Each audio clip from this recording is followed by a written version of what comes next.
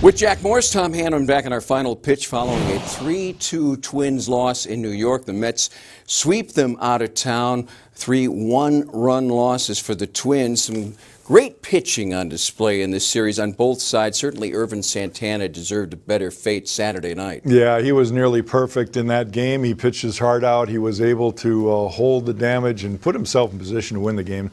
Ultimately, he didn't get a decision. Again, no run support for Irvin, but probably the best pitch game as far as the starters go by the Twins in that series. Mets starters with a 1.08 ERA in the 3-game series. Final numbers today, and the Twins' 3-2 loss.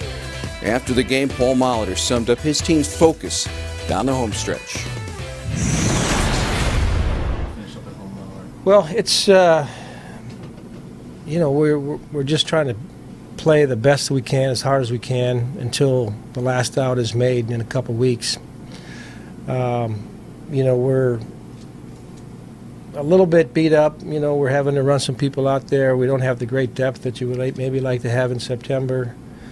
You know, we're pinch hitting lefties there and off a lefty there in the 9th inning.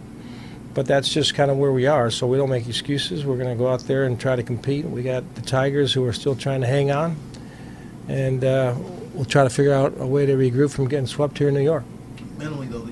Twins return to Target Field, final home stand of the season. It starts Tuesday night with 3 games against the Tigers. Hector Santiago up against Matt Boyd. Santiago has been sharp his last 3 games, including a win over the Tigers, Jack.